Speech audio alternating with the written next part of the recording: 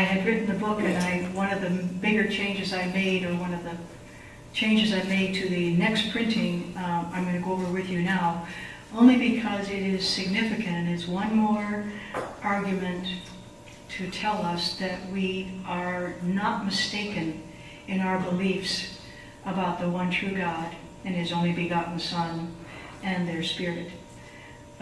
Before I get into that, I want to pray, and then I want to talk about this quote on the screen. So Lord, here we are again, and we need your Spirit so much to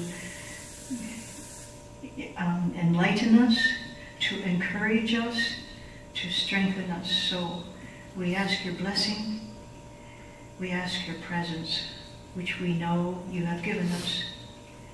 And we ask these things and thank you in the name of our dear Lord and Savior, Jesus Christ. Amen. Amen. What's on the screen, you know, sometimes we wonder, what difference can we make? We're so few. We are outnumbered. And this quote from Stephen Haskell's book, The Story of Daniel the Prophet, is really interesting because it shows what an entire nation of people failed to do. 3 young men accomplished, and they accomplished much more than you'd think 3 young men could. And here's the quote from his book. What the Jewish nation as a nation had failed to do in proclaiming the truth to the nations of the world, God accomplished in Daniel's day under the most trying circumstances with only 3 young men. 3 young men accomplished what an entire nation didn't. The story of the miraculous deliverance from the furnace was told unto the ends of the earth. The word got around. The principles of religious liberty and freedom of conscience were made known.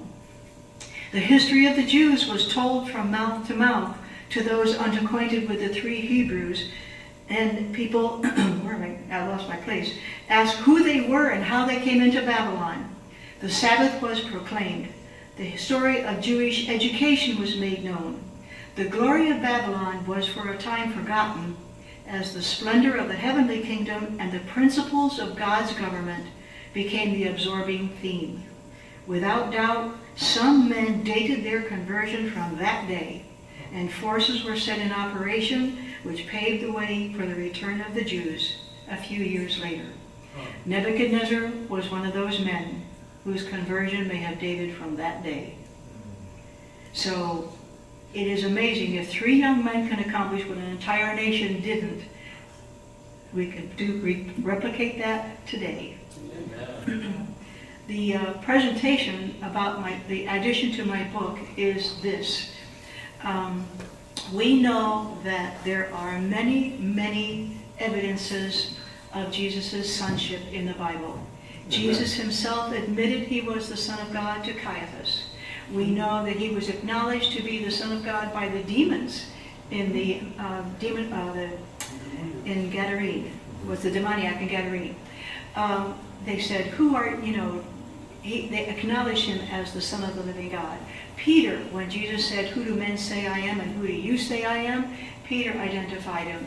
Martha at the Lazarus' tomb, I know that you're the Son of God. So many times we are assured in the Bible that Jesus truly is the Son of God. And not only that, but we even have John 5:26, which says, as the Father has life in himself, so has he given to the Son to have life in himself. So we have so much proof, and yet now it is said and taught that he can't possibly be a true son, because to be God means you cannot have had a beginning, and therefore, since Jesus is alleged to be co-eternal, he can't have had a beginning. He had no beginning, which means he could not be a son. He could be a metaphorical son, and he can be a temporary son, but he cannot be a real son, which of course contradicts the Bible. But that seems to be ignored. And further than that, when we get to the word monogenes, which is translated in the King James as only begotten son, what are you going to do with that if you claim that he's not a son? Well, you give it a new meaning. And so nobody argues about the prefix mono, okay, one. But the argument is about the root word genes and what it has to do with the sonship, because Jesus' sonship is in the crosshairs in this one. And so there are, as you probably know, it has been translated now and in publications in Adventism that monogenes means unique. And there are Adventist and non-Adventist scholars saying that the word monogenes means one of a kind, or only one, or unique. And so it's not just within Adventism that this is translated that way. But again, you go back to the Greek. And what does the Greek mean? And we have all these Greek scholars in the denomination saying, well, it means unique, it means one of a kind, it means one of the stock, okay? And so I went looking because I'm thinking, I know this cannot be true, but how can I possibly prove it? And so this is what I found. Let me find my way to that thing. Okay, here it is. This is from BibleResearcher.com, and I'm asking about the definition of monogenes. The rendering one and only, which is what we are hearing in our church, is semantically reductionist and theologically inadequate. The Greek word monogenes is an adjective compounded of only, and yavak, species, race, family, offspring, kind. In usage, with few exceptions, it refers to an only son or daughter. When used in reference to a son, it cannot mean one of a kind because the parent is also of the same kind. The meaning is the son is the only offspring of the parent, not the only existing person of his kind. So I thought, finally, here is someone with some insight. And often, well, when it talks about in usage with few exceptions, it refers to an only son or daughter. When it talks about Jairus' daughter, he called her my only daughter. When it referred to the widow of Nain's son, it was her only son. When it referred to, who was the third one? The young boy who the demon kept throwing him into the water or into the fire, the father says, my only child. And so each one of them means that it's their only child. But when it comes to Jesus, oh no, we have a whole new meaning for monogenes in that case. Well, this one on the screen is not the only person that disagrees with the unique interpretation of monogenes. Here's another one. NAS word usage. Single of his kind only, yes. Used of only sons and daughters, viewed in relation to their parents. Used of Christ denotes the only begotten Son of God. So we won't go with their opinion, but it's used of only sons and daughters. So it isn't that he is unique. It is that he is a son. And here's the third one that I found. The difference between the conflicting interpretations is accentuated by choosing from the range of possible meanings for only those meanings which do not explicitly include the concept of begetting. Which means you have a choice of meanings, you ignore the one that fits with everything else, and you pick the one that fits your particular narrative. So, you choose those meanings which don't explicitly include the concept of begetting. You choose words such as class, or sort, or kind. But in fact, genes may also mean offspring, posterity, race, stock, kin, where the concept of begetting or derivation by birth is quite evidently included. If such meanings were taken for genes, then even if monogenes is derived from genes, the meaning still will be only offspring, only posterity, etc., which are equivalent to only begotten. The concept of begetting or derivation by birth certainly can be conveyed by the ending, by the genes ending. It is therefore entirely possible that monogenes means only begotten. And so you start thinking, okay, so why is this going on? Why are we having this conflict in the first place? And you try to think, okay, so what is to be gained by doing this? And what will, or else, what will be lost by not claiming it means unique? And you already know the answer to that.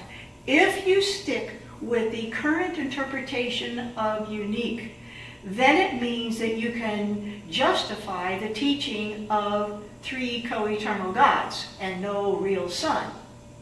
But if you go with the Greek understanding of monogenes, as you have seen here, there are multiple meanings, but you have to fit the one that fits the context, just as you had to do with the parable about the man having the feast, the Lord having the feast.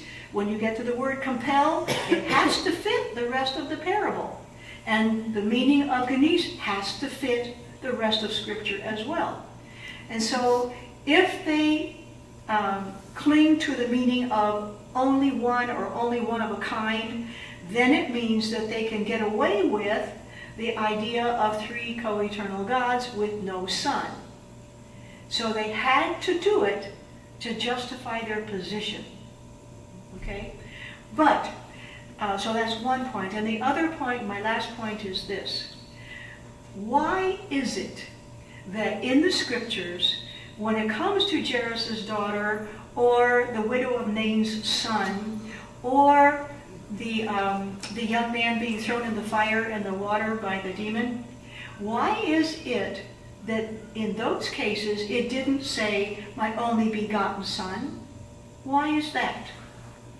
And I do not have any documentation, I don't have any handy quote to show this, but my thinking is that with Jesus, the fact that he was begotten sets him apart from all other beings, and it just makes him distinct from the created sons and the begotten sons, which distinction wasn't necessary with Jairus' daughter or the widow of Nain's son, but it is necessary with Jesus. And so that is the point that is in my new book. I ran across these three and I thought, I can't believe it. There was the answer. How do we explain monogenes and have it be documented and justified? So that was the point. Thank you. You're welcome. Of course, it is totally unique. Well, you make a point, because he is unique. That's right. But then you have to say, why is he unique? And it's because he's the only son that is begotten by God. The rest are adopted or created. That's right.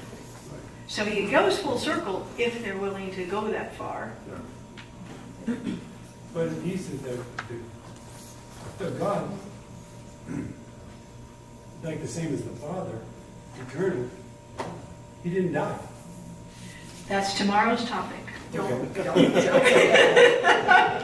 That is tomorrow's topic, and I can't wait for that one. Exactly. But, We talk about a metaphorical son, and it's almost as if... Pardon? yeah, a metaphorical son. Right. But you see, in any definition, you see, I'm a retired English teacher. Okay. Okay? And so I know that their definition of metaphor is also invented.